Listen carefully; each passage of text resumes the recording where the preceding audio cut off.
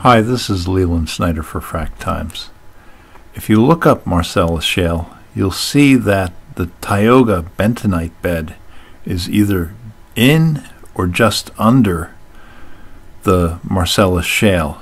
Also, shale, through other cited references, has very commonly microcrystalline pyrite in it, right between the shale bed and what typically might be following the sandstone above it. This ties into Yuri Gorby, PhD geomicrobiologist testimony here. So let's hear what he has to say. You know, in these deep shale formations that are formed basically as ocean deposits, you have salt water that's high in sulfate, other anions, including uranyl carbonates. I mean, those are in those systems, and so those are naturally entrained in those systems when they're buried. And then that was, I think, for the Marcellus Shale, it's about 350 million years old, and those sulfur metabolizing organisms are also entrained in that system, and they persist. I mean, we, microbiologists have now started to investigate like the extent of life down into these deep systems, and microbial life extends much deeper than even these formations that we see. What is happening when we drill down into these formations is that the accumulated over time, the accumulated gases like hydrogen sulfide, which is a toxic and corrosive gases, will first come up out of that hole in the first, during the first phase of after fracturing, and when you're basically flaring off the gas. So there's literally hydrogen sulfide itself. It's not being released from minerals. It's just down there. That's correct. That's already down there, and we hear a lot about biocides that will knock back the growth of bacteria, or being used, sometimes they say, as a sterilizing agent. You don't really sterilize these formations, but you can by adding biocides, and those can include formaldehyde, glutaraldehyde. Those are the organic ones.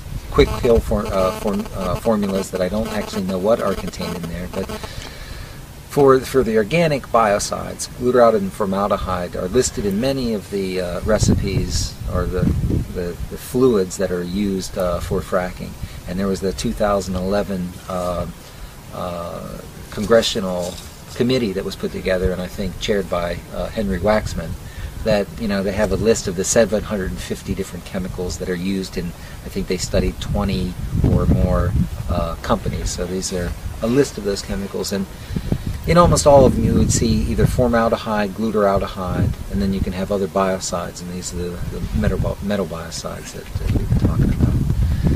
With the organic ones, I mean, these things don't, they last for some period of time, and again, they're meant to knock back the activity of microorganisms, and especially the sulfate-reducing bacteria that, through their natural metabolism, generate corrosive, toxic hydrogen sulfide in those systems. So again, that's one of the souring agents in sour gas streams. So it's very important to get that material, avoid the production of hydrogen sulfide during the production phase of these wells.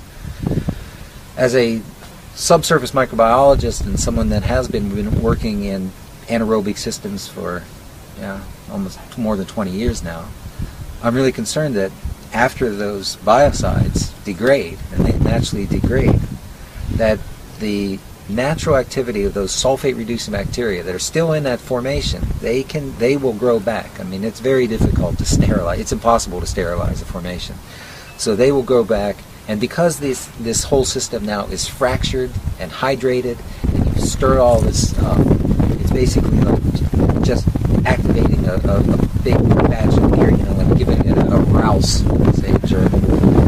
That these organisms, their activity is increased thousands of times their normal activity in that formation, and so they will generate tremendous amounts of hydrogen sulfide.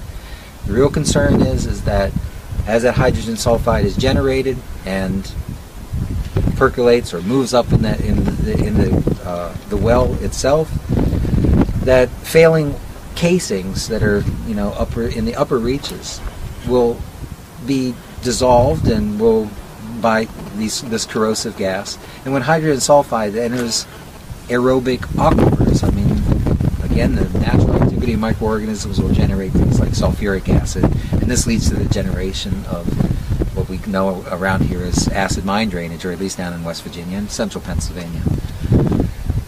But acid mine drainage of 100,000 wells, if we're thinking about the magnitude of this problem here, a 93,000 square miles of Marcellus shale with 100,000+ deep wells with stovepipes from these deep formations, and with a failure rate of 50% in 30 years, I think is what the industry claims.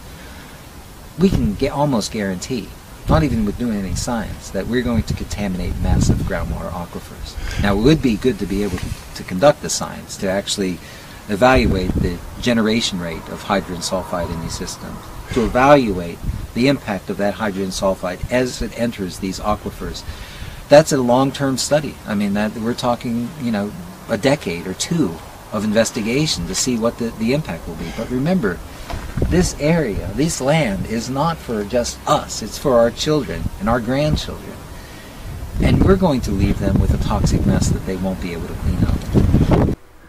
So what Yuri Gorby says there does tie in with other references I'll cite here. But in addition to that, if you tie it in with previous testimony about what happened to the U.S. Department of Energy's funding, it sounds like this is a serious issue, and chances are there's no research going on about this. So, as in closing, what really counts is what's your opinion. Take care.